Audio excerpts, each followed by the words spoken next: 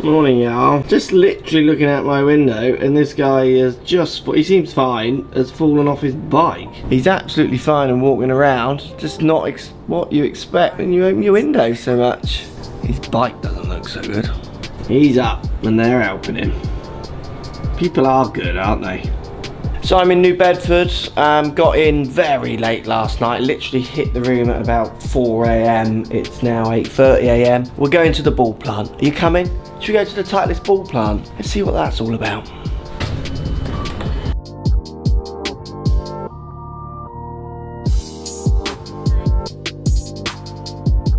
Right, TITLEIST ball plant number 2. We're gonna start at this end and we're gonna follow the balls all the way down to the other end and find out how they get into your golf bag. And are they different to the pros ones, to your ones? What's actually happening in there? So this is the rubber, this is basically where the core starts, is that right? You're making the cores here. Right, the primary ingredient that we use to make cores is a synthetic polybutadiene rubber.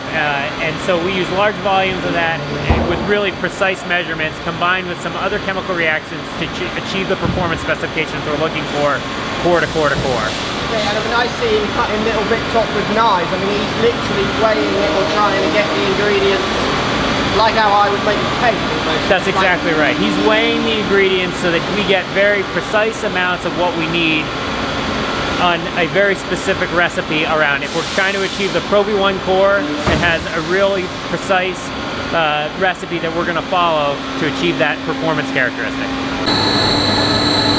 So this is basically the mix coming out, is that right? Right, so this is essentially the prep material that will ultimately go into our process and we'll make into Prov1 cores. I can tell by the color here of the green that these will be Prov1 core prep material.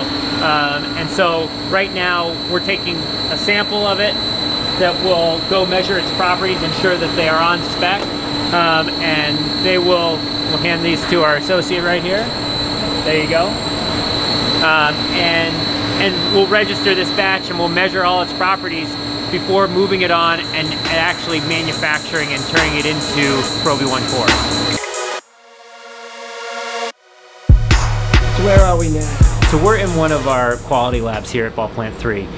So the material that we just saw come out of the mix mill, we're going to take a sample of that material, bring it down to the quality lab, and actually make it into a core prior to doing it at scale. So we can understand its properties, we can check its COR, its compression, its size, its weight, and make sure it's within spec.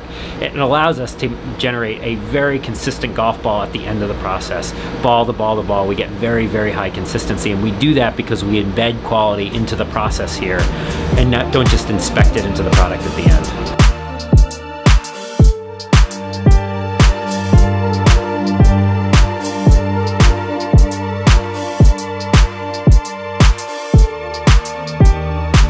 So dual cores, I'm guessing I'm seeing there. You are. So the design of the dual core allows us to use multiple components to achieve our spin and speed characteristics.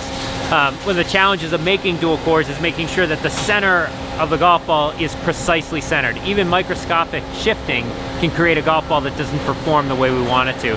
And it's actually one of the things that when we analyze products out in the competitive world, when people don't control their process the way we do, we see that shifting and it creates products that just don't perform consistently ball to ball to ball. So this machine that I'm not allowed to film that much of is actually making sure that those cores are going directly in the place you want them to go. That they are precisely centered, that we get the center of our dual core is exactly in the middle and doesn't shift at all, creating performance problems. So what do this is obviously making it look more like a golf ball now. That's right, so we're going to now put the cover on the golf ball, and these molds themselves are a critically important part of the process that we control. So we manufacture the molds themselves in a facility that we have up the street here. And so we need to manufacture a lot of these in order to make the volume of Prov1 that we do.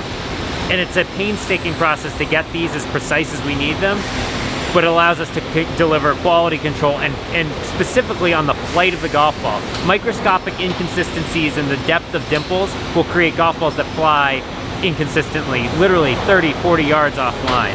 And so what we do is we manufacture these ourselves through a process, and then we literally inspect every single dimple and every single mold to ensure that they are the proper depth and meet our standard before we move these into the manufacturing process. And I think it's this part really that, I mean, we don't give any respect to as someone who's just literally pulling something out of my bag that I might be swearing at because I've lost one already, you know what I mean? That's right. Like, this part is the part that I think, it's just listening to you speak, like the passion that you're talking with is something that we often don't even get close to respecting what's going into this.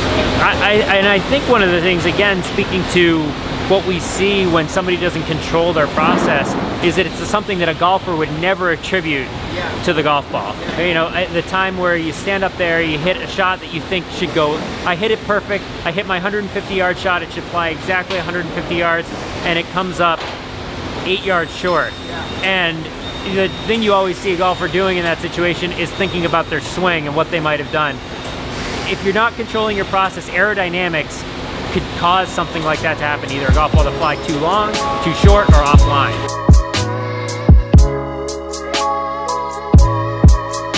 So this one has basically the two urethane covers being put on around what we saw the core. That's right. And then this one has it with it, you kind of buffeted this off in effect, sanded it off. Right. What we need to ensure that this line comes off, but that we don't deform or impact any of the dimples, because as we talked about, that can influence flight. And so that buffing process needs to be extraordinarily precise to make sure that we take the line off, but we don't impact the quality of the cover in any way. Or affect the dimples in any way. Correct. Because I made a point where I thought, I'm looking at that thinking, apart from the branding going on it, that's gameable, but you're saying there's paint to go on that.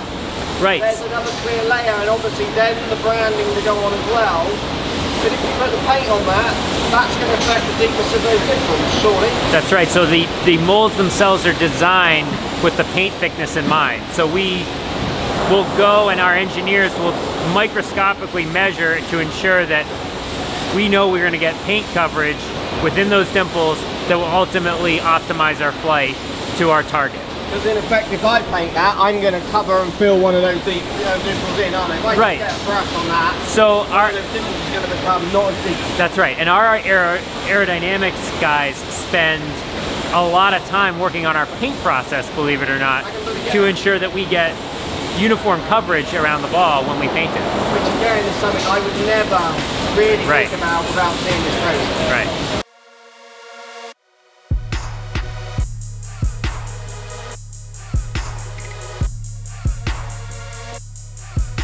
So where are we going now? So we're going into the paint room, and we're going to put 2 coats of white paint on the surface of the ball. We'll then print the Titleist script, the play number, and the side stamp, and then we'll put a clear coat of paint over the top of that. And why do I have to look like this?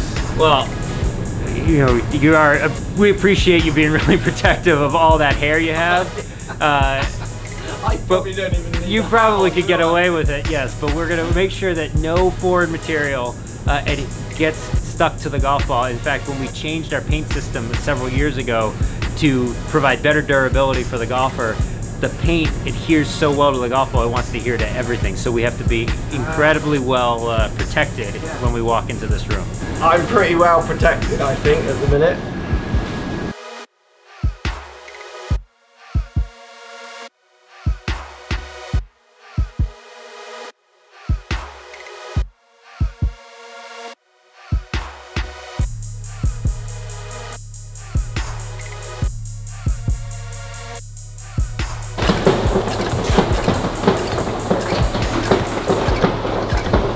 What are these? Are these their handicaps? What are the names of the handy? You know, like at the golf club. Like No, this is our employees who make golf balls here at Ball Plant 3, listed in order of seniority, and so the top 2 names on the list will celebrate 53 years making golf balls for Titleist later this summer. 53 years each. Yes. So.